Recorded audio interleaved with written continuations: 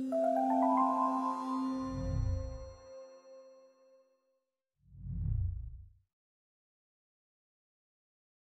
my name is Wouter. I'm the founder of DecisionVault, and in this video I will give a quick demonstration of how our integration with Interactive Legal works and how it'll save you time getting information from your clients and getting that over into your draft platform.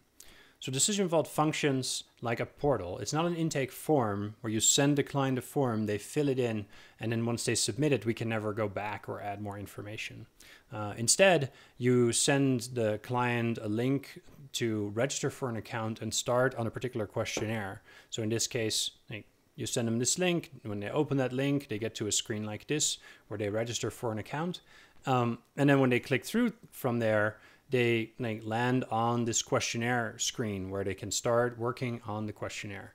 And this stays open throughout the process of gathering more information and in getting information for their estate planning case, right? So they can fill this in, they can submit it to you, you can have a design meeting with them, then they can still come back in if there's extra people that come up during the design meeting that you need contact details of, etc. Client can come back in, can add more information, contact details, as well as answering just other open questions, as well as building up an inventory of their assets, right? And the assets actually come out as an Excel spreadsheet, so it helps with building in funding instruction tables, etc.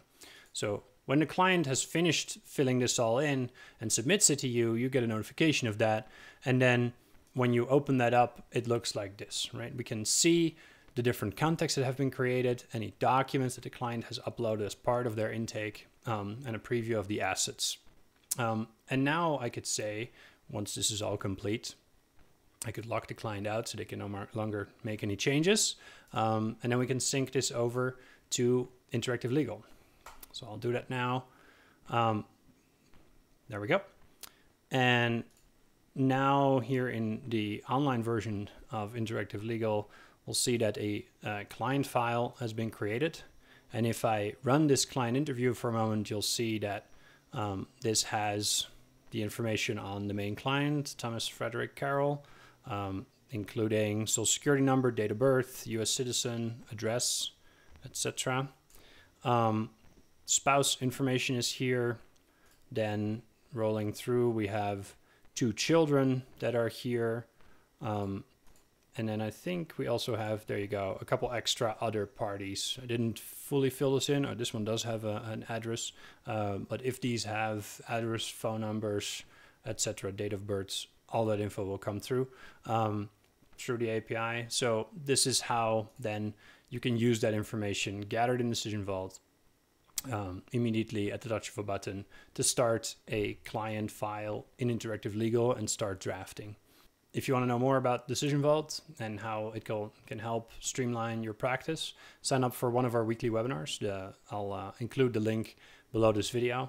And in there we'll talk more about why we built this, how we built this, what other tools it integrates with, and what's coming down in terms of new features the rest of the year, because there's quite a lot of interesting stuff coming that'll help you in your practice. All right, thank you very much.